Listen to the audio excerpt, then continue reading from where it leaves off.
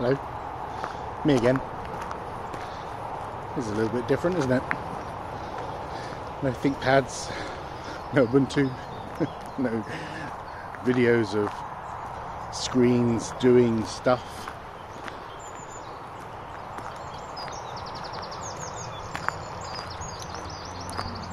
So we have government advice is to stay at home, protect the NHS, save lives. But we are allowed to go out for a walk now and then. I tried this yesterday, and the route that I took, I ended up walking past a ton of people. I felt super awkward doing what I'm doing right now. This does not come naturally to me. I'm not a YouTuber. But today I've taken a different route, and already I've gone past half a dozen people. So I don't think there's going to be anywhere near where I live that I can walk and not come across other human meat bags out here in the big blue room.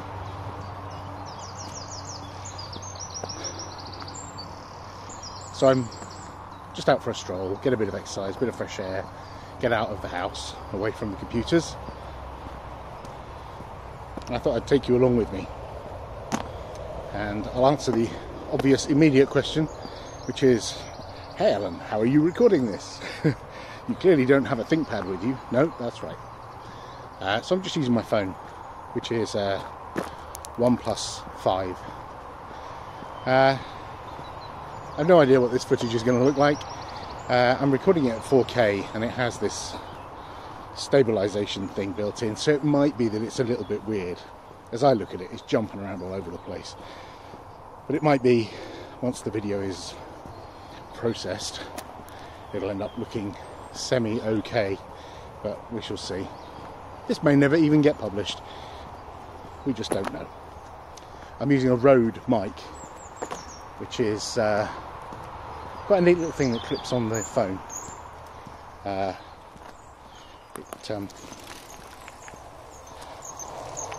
It has one of those wind muffler things on it, and that should reduce some wind noise, although it's a pretty still day. There's not a lot of wind going on, so that's pretty nice. You can probably hear cars going by though. Next to me there's a kind of main road. Surprising how many cars there are out and about. You know, key workers. I've seen a fair number of Domino's delivery cars and trucks. And there are people. Lots and lots of people on bikes and walking, getting their daily exercise.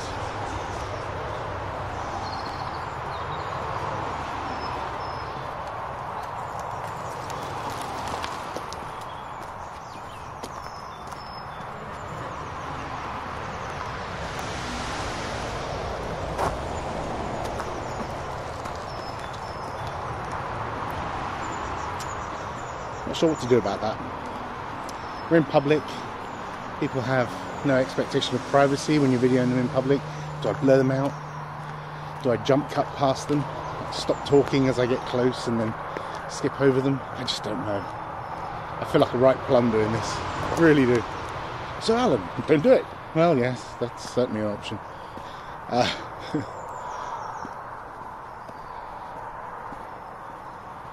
I have the phone mounted on a selfie stick. It was a freebie selfie stick I got years ago at a conference, I think. It's just a cheap and cheerful way of holding it somewhat away from my face.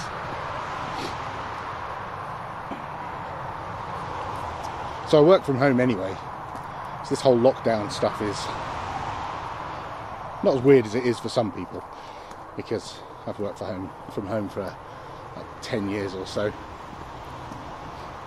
So it's not unusual for me to roll out of bed, do my morning ablutions, grab a coffee, walk up the stairs into my office and then sit there for 8 hours. This is normal, whereas I understand for many people it's very much not normal. There is certainly a period of adjustment, and I'm not going to be some home working expert like all those people on Twitter and Medium who keep posting articles about, here are the top 10 tips for home working. I won't do that. Don't take advice from me. It is difficult for the rest of the family though. My daughter's just left school and is in a bit of limbo, unaware what qualifications she will have because the exams were cancelled or postponed or reorganised or something, I don't know. So she's in a bit of limbo. My son is on Easter break at the moment and he's managing to level himself up at Rocket League and annoy all his friends by being the best among his group at that game. So I think it's got to the point where nobody wants to play with him, or if they do play with him, they want to play 10 on 1 or something like that, because he thrashes them every time. So it's interesting different challenges we have when we're at home. And unfortunately my wife got made redundant from her job, so she's busy looking for other sources of employment, which is going to be tricky because, you know, not a lot of people are hiring right now. I mean, there are some specific roles that obviously need more people, but yeah, not necessarily in her domain. So I guess I should kind of get on topic with this thing. Last week we had the Ubuntu testing week, which was a new thing. Obviously we test all the time, but this was a community organised event. It was Yusuf Phillips who organised this, community member who thought it would be a good idea to get all the Ubuntu flavours pulling in the same direction and promoting this testing week. It worked really well. I had a whole influx of new people testing out all the ISO images for all the different flavours, like super fast as well, and thoroughly. And I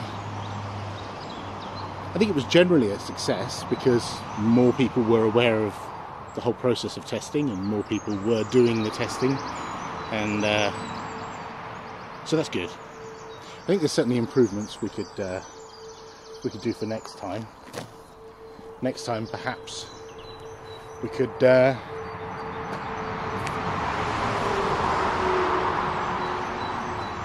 and focus on how people feed back their test results. Like, definitely need to make it easier to file bugs, but there's a trade-off there as well. If it's super easy to file bugs, then you get a bazillion bugs filed and nobody's there to fix them. It's a problem that a lot of open source projects have, is the manpower, person power for developing the project is far outweighed by the number of people who actually use it. And so Ubuntu has millions of users. Now, I'm not using that word lightly. There are millions of people who use Ubuntu directly on their desktop and on their server. And there can be frustrations when there are bugs, but there just aren't enough people skilled to resolve those issues or triage those issues and resolve them. So I think we certainly, for next time, we need to level up the contributors, get them to a point where people are happy to triage bugs and also happy to try and fix them, because that's ultimately what you want, is these bugs to get fixed. But that's difficult. It's a lot harder to, you know, on the levels of contribution, the easiest thing to do is to have an idea and articulate your idea. The next thing is like writing that down, and the next thing is saying that something is broken or something should be fixed. These are all pretty easy to do, but actually fixing the thing, that's a bit harder. So I think we need to level up there. We need to figure out what we do to get more people involved. I don't know if you'll notice that seamless jump cut there. My phone only records 10 minutes of 4K video. It's a limitation with the camera app I'm using. So I have to stop when it gets close to 10 minutes and then start again. It's a bit weird. My very first digital camera was a Sony, and it took Sony memory sticks, and it could record video. It had one of those lenses on the top that could flip over, so actually you could use it for taking what you might call selfies. I don't think we called them selfies back in 1999, 98, something like that, when I had that camera. So it could record 15 seconds of video at like 320 by 200 or something like that.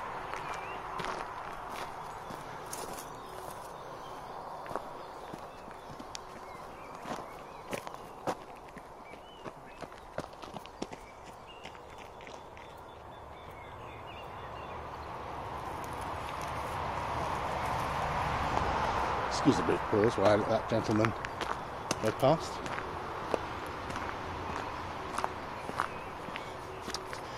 So the other on-topic thing, Ubuntu 20.04 is coming out soon, end of April, and this is the first release where my good friend and colleague Martin Wimpress is the director of desktop engineering, taking over from Will Cook, who moved on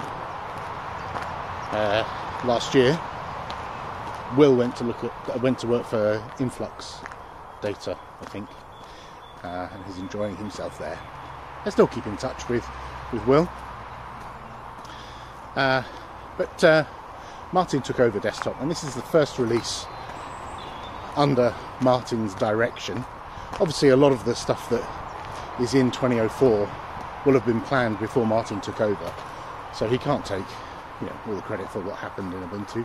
And Ubuntu is an amalgamation of many open source projects from the Linux kernel and Xorg and all the GNOME parts that we distribute, and all the applications as well, like Firefox and LibreOffice and so on. But some of the things that make Ubuntu Ubuntu, I think Martin was instrumental in driving. He organised the Yaru design sprint, which we had in London in January. You remember back when people could be in the same place as each other?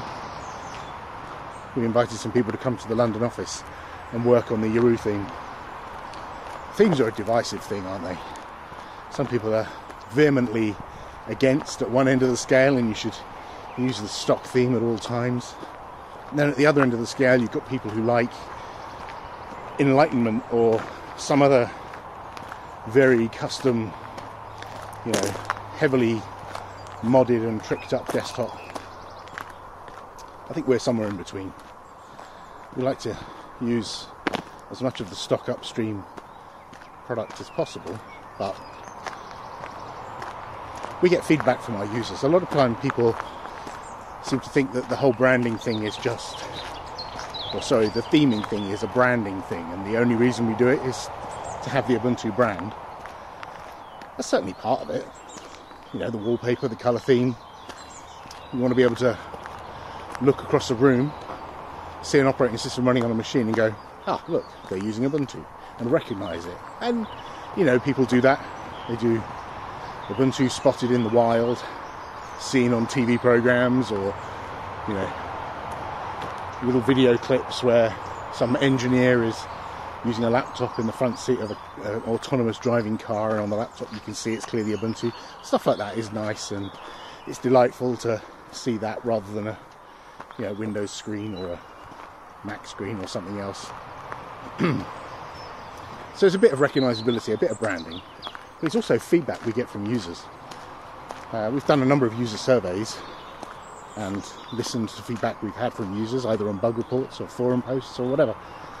And so we tweak Ubuntu to be the way that we believe our users want it.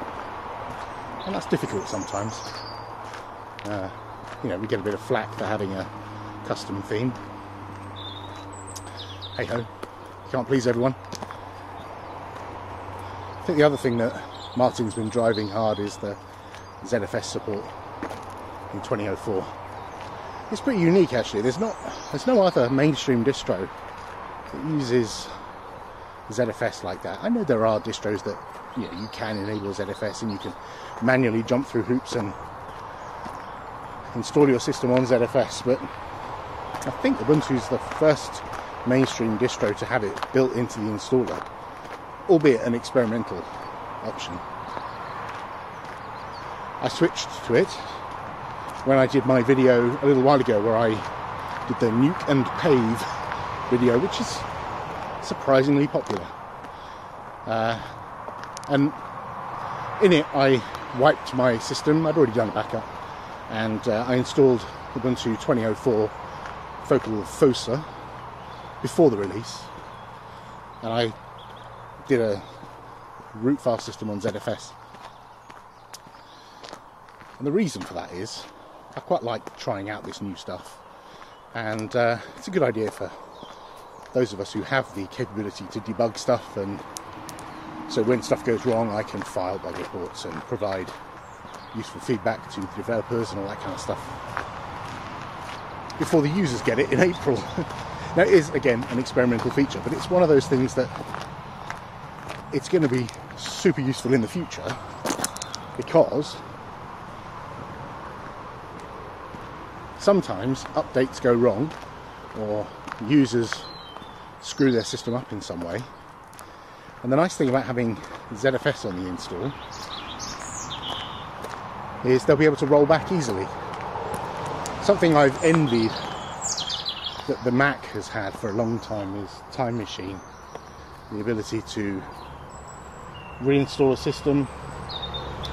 Let's go this way. Reinstall a system or restore the system to a previous state with simple tools. I think that's what we're aiming for. We're trying to get Ubuntu to the point where, in the event of a disaster, you can get your system working again. That's the goal anyway.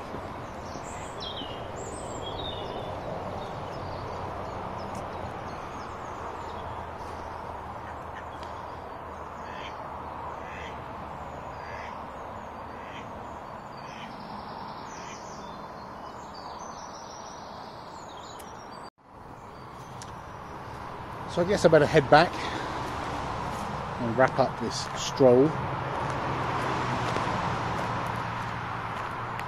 Do let me know if these random, I'm going to say it, vlog style things are interesting to you. I'll try and keep them vaguely on topic, talk about Ubuntu and stuff, but without actually, showing a laptop or anything like that. Also, let me know if the video is super frustrating.